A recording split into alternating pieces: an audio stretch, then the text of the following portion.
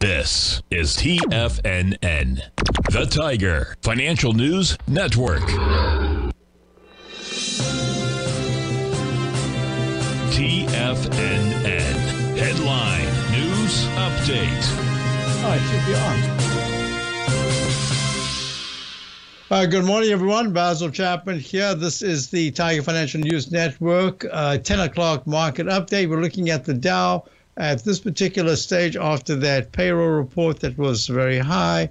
The payroll report is at 300,000 or something, way higher than expected. Dow's down 168.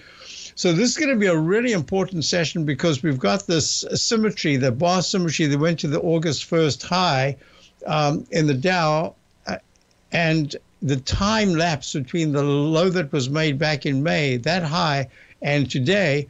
This is exactly the day where you might see some kind of a test within 500 points or so. We're going to be looking at that in my show coming up, Tiger Technicians Hour. The S&P at this particular stage is down 28 at 42.29. Not taking, neither of them have taken out the most recent lows. Days young, we'll see what happens there. QQQ holding quite nicely, down 2.79 at 355. 351.36 was the low about 2 weeks ago. Looking at the IWM, the Russell 2000 is down 170.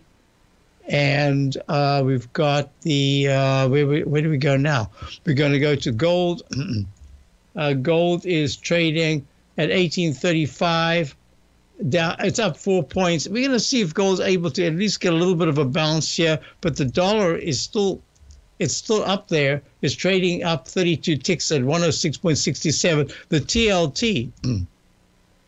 TLT is the bonds down $1.50. Wow, the yields have really pushed to the upside. We'll have to talk about that when I get back. And crude oil is at 81.96. Had this really sharp move since the 94s, just about less than 2 weeks ago, and here we are down at the 82 level. And that should help the market. Well, we'll see what happens. The day is young. So with that said, and I'm not sure if my voice is being heard. Where's my engineer? Let me just have a check on that. Oh, all right. I'll be back in a moment.